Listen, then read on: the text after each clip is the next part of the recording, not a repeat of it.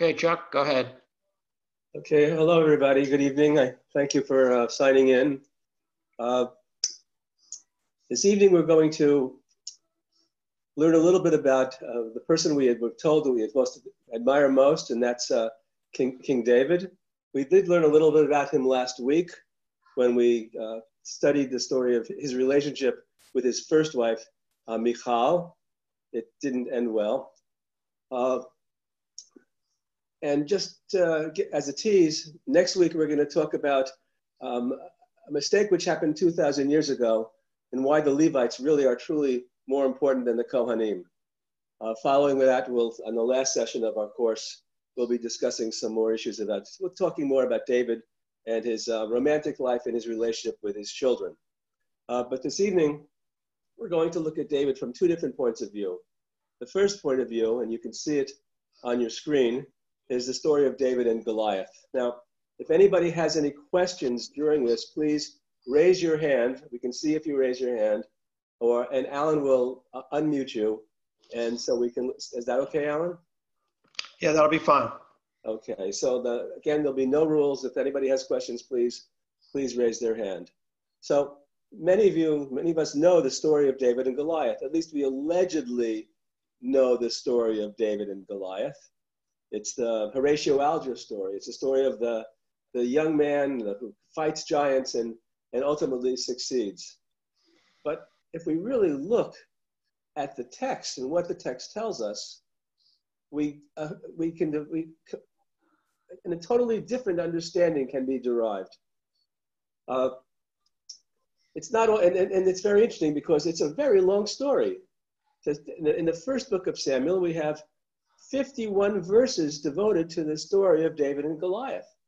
That's remarkable if you think about how many consecutive verses are devoted to any other biblical figure. This is it's astounding. So I want to take the story apart, and then we'll try to put it back together.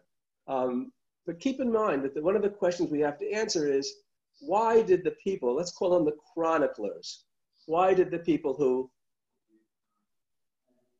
wrote this story or placed the story into our texts do it? What was their, I'm getting all these different pictures here, Alan.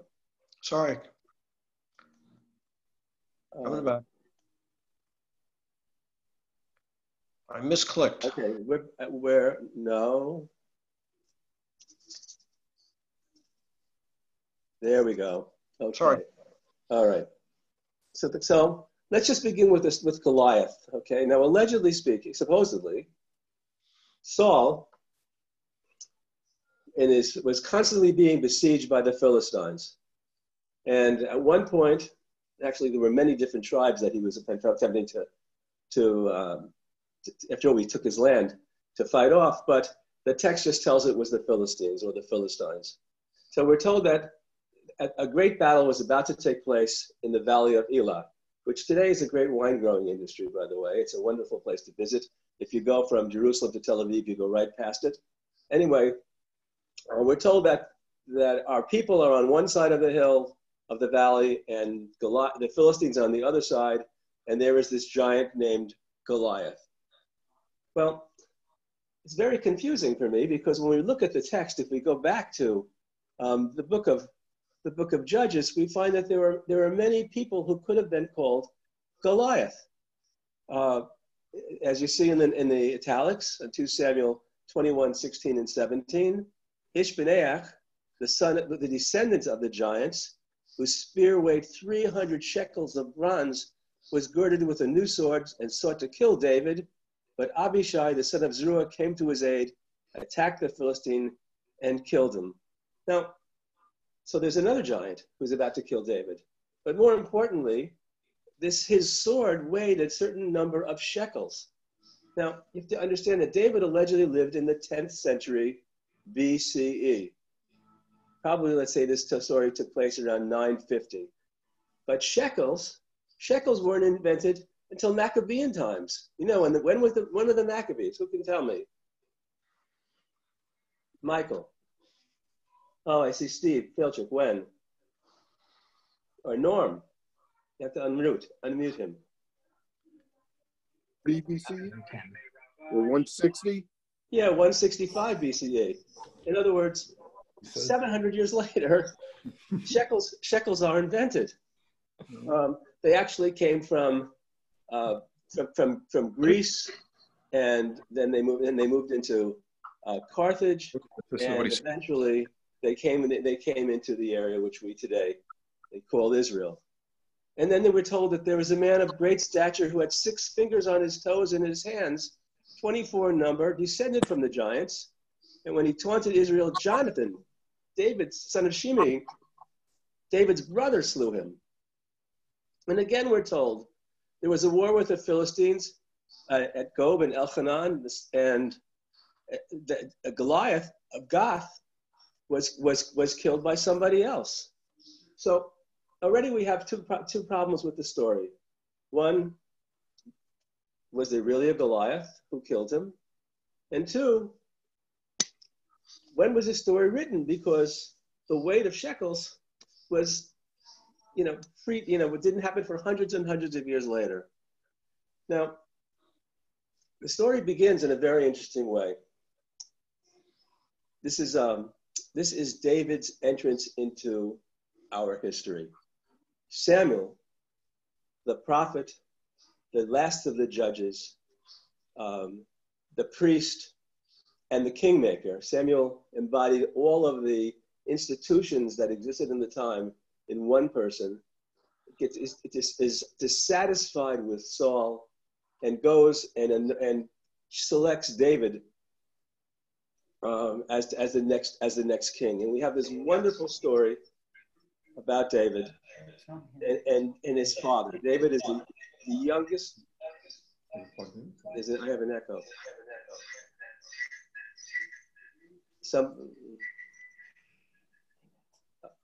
Let's try again. All right. David is the seventh son, again an auspicious number, and his father sends him to bring food to his brother who is fighting in Saul's war. And he brings the food to Saul's brother, and he looks and he sees Goliath there, and he says, "Who is that guy?" And David's brother treats him the way many of us have treated younger brothers, younger siblings. He said, "Stop being a wise kid. What are you doing?" He says, "No, I want to go fight him. God's on my side." This is a classic soap opera venue. And if you take the time to read the story, you will see authors' messages flashing in lights. You will see read the dialogue that demonstrates the soap opera quality of this amazing story. So finally, David goes into a soldier and says, "What's going on here?" And the soldier says, "Well, if we kill Goliath, whoever kills Goliath, Saul was going to let him marry his daughter. He'll become a prince in the kingdom." And David likes this idea, and he starts talking about it. I can do it. And eventually he's brought to Saul. And Saul who was a tall man, according to the text, looks at this young boy who I'm guessing is somewhere around 15, 16. And somehow David convinces him to let him go and fight. And so Saul says, "Here, you just can't go and fight. How are you going to do this?" And he said, "Well, I'm going to do it because God's on my side, and I kill lions and bears and tigers, lions, tigers, and bears. Oh my!" And Saul says, "No, you need armor." So Saul puts his armor on David and gives him his sword. And you can imagine that David starts to walk and he falls down on the floor. He's too weak and too small to carry this armor, but he keeps on saying, "Don't worry, God is on my side." What happens next is that David takes off the armor. He goes to meet Goliath. There's some amazing posturing back and forth between the two of them. Literally, like you can see, if you were in a bar today and you saw two men posturing, trying to get into a fight, you would hear the language. At one point, David says, "I'm going to take you, uncircumcised guy, and string you up." And Goliath says, "I'm going to feed you to the crows." And this is what's going on back and forth, back and forth. Now, most of you know the rest of the story, allegedly the rest of the story. David takes a sling, throws it, and it hits Goliath. The stone hits Goliath in the head, and he dies. But what happens next is really important, because David takes Goliath's sword and he picks it up and he chops off Goliath's head and he takes it and he hangs it on the walls of Jerusalem. Now, that's very interesting because he's in the valley of Elah with Saul. You would think he would take Goliath's head to Saul, but no, he goes to the valley and he hangs it on the walls of Jerusalem. Now, why would he do that? Anybody? This is before Jerusalem is a city, by the way. Jerusalem, by the way, in the 9th century BC, was a small little backwater, like Kiamisha Lake was in the Catskills. You know, a tiny little town with maybe some little settlements around it, in the kind of in the hills, but there was no commerce. They were off the trade routes. This is not a place you want to invest land and buy land for the future. But he does this. He takes the head, he places it on the walls. Why would he do it? Here's a question. Was that where he was from? I mean, was it like to show off his prowess? No, he wasn't from there at all. Norm. Did he have a vision that Jerusalem would be the city? Well, Jerusalem was clearly located in an important part, but I don't think so at that point. Let me ask the question. What was David's job? What did he do for a living? Shepherd. A shepherd. And what does a shepherd do? Tend sheep. What? Protects his flock. He protects his flock. Okay? And so what David's taking Goliath's head, hanging it up on the wall in Jerusalem, demonstrates that he, as a shepherd, will protect his flock. Who's his flock? Israel, his people, at a future time. So this is foreshadowing. Okay? Now, let's go back to the story for a second and talk about Goliath. So we have a lot of, the text tells us how big Goliath is. He said that, here we go. Okay. He tells us how large Goliath is. But we have some interesting challenges there because, according to Josephus, he was one size. According to the text, he was 9 feet tall. His spears and his weight 300 pounds, et cetera, et cetera. I did some of the measurements myself, trying to figure out how much a shekel would weigh during that period of time. And I came up with 7 feet 6 inches. He was probably carrying somewhere between 300 and 400 pounds of armor on him. He was a big guy. But there's a problem with that because the the armor that Goliath was wearing was 6th century Greek armor. And to say it another way, the story tells us that Goliath was wearing armor that would not be invented for another 300 to 400 years. Now, what happened in the 6th century BCE? That's a question. Anybody? Yes, Stephen. Oh, he's got your hand. He's got a chicken in the background. I'm sorry. Michael. Josiah. No, well, Josiah was a little bit earlier. He was 610 to 630, roughly. 6'9". We're talking about the 6th century, which means it's 5 something or other. Oh, the 600 was the fifth century? Yeah, 5th century. Like 580. What happened like 586? The destruction. Destruction of the temple. Right, the destruction of the temple. And where were our ancestors? Babylon. We were in Babylon. Okay. Now, why Greek armor? If our ancestors didn't make armor, why Greek armor? Well, actually, if you read the Iliad and the Odyssey, because we will find that armor was invented. Homer tells us that armor was invented and was used during that period of time. And just to throw this out, while there are 24 books of the Bible, there are also 24 books of Homer. So let's go back for a second now and ask the initial question. Why would the people who wrote this story, the chroniclers,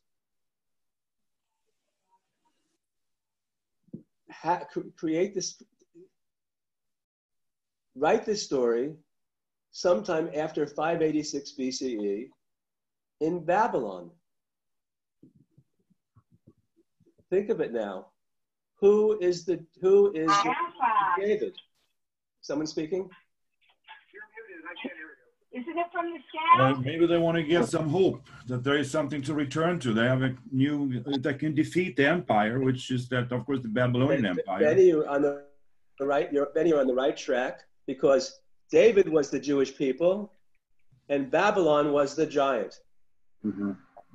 This was a story that our ancestors wrote, or they took from legends and as such, and they put this together because what did they want to do? They wanted our ancestors to go they wanted David to defeat the giant and to be able to go back to the promised land. The story of David and Goliath is an allegory about the Jewish people. Now, it obviously went through further redactions because, as I said, shekels were a Maccabean piece, which happened hundreds of years after the Babylonian exile. So the story was probably began to be shaped in Babylon, and then hundreds of years later, was probably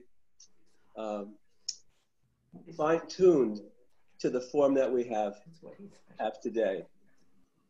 Any questions? Okay. Yeah, it's not a question. Having said that, now, and I think it's an important lesson. Let's look at the second part. Do I see a hand, Michael? Yes. Is there any architectural evidence that there ever was a David and a Goliath battle? There's no archaeological evidence that there was ever an actual battle. That's right next to the gas station on the hill. Excuse me, what? There's a gas station. They say it's down the hill from here. That's right. There's a gas station, but there's no, they didn't find any, there's no armor that has been found. To my knowledge, there aren't weapons that have been found in the Valley of Elah. Maybe someday they will be found. Now we're going to step forward a little bit. So I think this is an important thing to think about David. David was a young man who had a dream. He had a vision. Maybe it was theoretically, maybe it was a pure vision. Think of all of us when we are adolescents or just going into our early 20s. We have a vision of who we want to be and what we want to accomplish. Some people might say that this is how David, or when David heard God's voice. Maybe this is what it means to hear God's voice.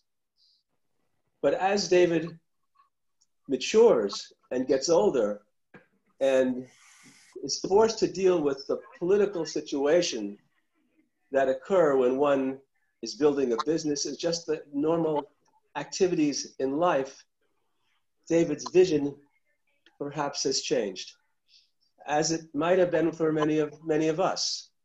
And so we're now going to skip ahead. This is just after the lesson we had last week, where David, reclaims his first wife, Michal, and places her, in a tower for the rest of her life, where she can no longer have children. We're now going to focus on the David who was in the process of consolidating his power. I'll wait till Alan changes the screen. Okay, I didn't know you were going to that point now. Yes, now we're going to the story of Ritzpah. A moment. Hey, Ritzpah. I'm going to pause the recording. Ritzpah. This is it. This is it. Okay. Saul and Jonathan are killed at the Battle of Ritzpah by the Philistines, and which basically meant that the country was without a king. David, who had been, somebody has to mute themselves because I'm getting an echo. Norm, could you mute yourself? Yeah, sure. Penny, could you mute yourself? It's me, but okay. David, after his story with Goliath, had a very, very checkered career. He went out and he fought for Saul for a long time. Saul chased him around. He gained a great reputation.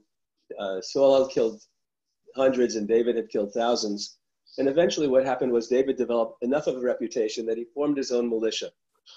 The only militia in the ancient, at that time in that land. And when Saul died, without an heir, without a legitimate heir having been anointed, David was the only person who had any military might. At which point David went to Jerusalem, to the south, Benjamin, the tribes of Benjamin and Judah, basically conquered Jerusalem and had himself proclaimed king. He actually was proclaimed king in Hebron, but and himself became king. Saul had an oldest son named Ishbosheth, and who apparently wasn't the strongest of people. We actually heard about him last week when we talked about Michal and Ishbosheth. Ishbosheth was the brother of Michal and eventually gave Michal to David, back to David. So Ishbosheth wasn't the strongest of person, and his uncle and Abner felt that he should be king, legitimate son of Saul. And Abner schleps Ishbosheth all around the northern tribes, trying to get them to support him. We have the story, and this doesn't really work out. At one point, Abner gets disgusted with Ishbosheth and sleeps with his mistress, whose name was Ritzpah. Sleeps with his daughter, whose name was Ritzpah. Ritzpah also was at one point King Saul's concubine. That would make Ishbosheth, that's like his granddaughter. So Abner is now sleeping with his granddaughter. Today we would call that jailbait. Okay. Now Ritzpah is the heroine of our story. Ishbosheth gets very angry learning that Abner has slept with his concubine and his daughter. And Abner deflects to King David. And Ishbosheth then reigned without him for 2 years, and trust me, he didn't die in his sleep. While this was going on, David struggled to consolidate his power. He barely overcame a revolt led by his son Absalom, and was concerned with threats of Saul's surviving relatives. Now this was complicated because if you remember in the stories that we read in Hebrew school, every time Saul was trying to kill David, David would say, "I will not lay my hand against the king." So, however, Saul had heard the animosity of a tribe called the Gibeonites. He had promised them land and property, and when he became king, he didn't honor his promise, and he violated his oath, and in his zeal, he attempted to wipe them out. Their descendants had not forgotten, and they approached David, and they worked out a deal. David couldn't really personally couldn't send his army to take care of Saul's surviving children and relatives, but the Gibeonites were able to do that. So they had the permission to eliminate Saul's descendants, the 7 sons of Saul, and 2 sons of Ritzpah, and 5 sons of Saul's eldest daughter, Merab, who was originally promised to David. So, and what happened? And they did it. And they took these bodies and they back to their ancestral land, and they hung them up like on crosses. The bodies were on crosses. And Ritzpah couldn't allow this. Now, there weren't a lot of roads in Jerusalem or roads in Israel at that time. But apparently what happened is Ritzpah saw what was going on, and she went down to the rock of Gibeah, and for 5 months, she guarded the suspended bodies of her children, preventing their bodies from being devoured by the beasts of prey and the birds of prey. She took a sackcloth and spread it on a rock, and she stayed there from the beginning of the harvest until rain from the sky fell on their bodies. And she did not let the birds of the sky settle on them by day or the wild beasts approaching by night. Now, can you imagine what this is like? This woman who has, okay, she has a reputation. She's known as a relative of Saul, who puts on sackcloth and ashes, goes to one of the few roads that are there, and stands in front of her children's bodies and protects them. And you could just imagine how travelers going back and forth, soldiers going back and forth, farmers going back and forth, would see her standing protecting his children day after day, month after month. And the word had to go, get back to David. And it did. It became a very embarrassing scene. You remember years ago, there was a woman in Texas who stood out in front, I believe it was the president's house, because her son was killed in Vietnam. And she stood there for days and days and days and days until something was finally done. Well, Ritzpah became a cause célèbre. And it became a huge embarrassment for David. And ultimately, what David had to do was to go and take the bodies and bring them back and bury them in state. Williams Cullen Bryant wrote a wonderful poem, which I'm not going to quote, I didn't put on there, about Ritzpah and her heroism at this time. So to bring this back into kind of a conclusion, here we have a tremendous act of heroism. And we also see on the part of Ritzpah, and at the same time, we also learn a lot more about the character of this man, this king called David, whom our ancestors and legends have built into being a messianic figure, a remarkable figure, the figure who Michelangelo, sculptured and made into something that we still think about today. And I wonder if there's a lesson here. Just like there might have been a lesson with David and Goliath, that was sometimes or a warning, that when one has a dream and they build their lives to get to a point, as life becomes more complicated, we change, we adapt, for good or for bad. Here we have a case of heroism. A woman stood up for something which she believed in. She took on the establishment, and she forced a change. But was it a change? Did it change David? Well, that we're going to find out in 2 weeks. Let you know then. Next week, we're going to talk about Levites. And the following week, we'll learn about David, his love life, and his relationship with his children. Any questions or? Yes, Ed. Gary. Gary, okay. So in a sense, to me, it looks like a similar analogy. David slayed Goliath, and in a different sense, Ritzpah slayed David. Excellent. That's very good. And I hate to bring politics into this, but we have a bully as president, and the only thing that this bully couldn't take care of and got bullied is this virus. Okay. Get it? Any other comments? Yeah, Rabbi Simon, I have a question. Do I understand that Rizpah, who was, you said, Saul's concubine, wouldn't he also be his granddaughter? Yes. Whoa. Yes, as I said, the jailbait, and this is a kind of questioning the morality there. Wow. The kings then haven't acted or don't act that much different than some of the kings today. David, for example, and we'll talk about that in 2 weeks, loved the ladies. Not only did he have 7 wives that we know about, but the text also says he had numerous concubines. Okay. So as Mel Brooks said, it's good to be the king. Yeah, and you can imagine, and then there's that wonderful Haftarah about this, which is completely misunderstood, that when David is on his in his deathbed, and the politics surrounding him are trying to Bathsheba is trying to negotiate that Solomon will become his successor, as opposed to Adonijah, which we'll talk about in another time.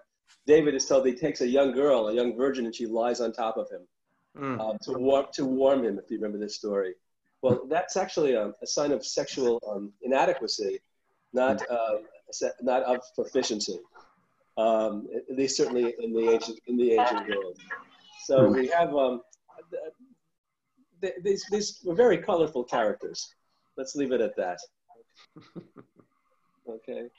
I don't mean to smash anybody's bubble here, and though I will smash a couple in the next 2 weeks, but I think that there'll be some multiple explanations and challenges and questions which will make it all better.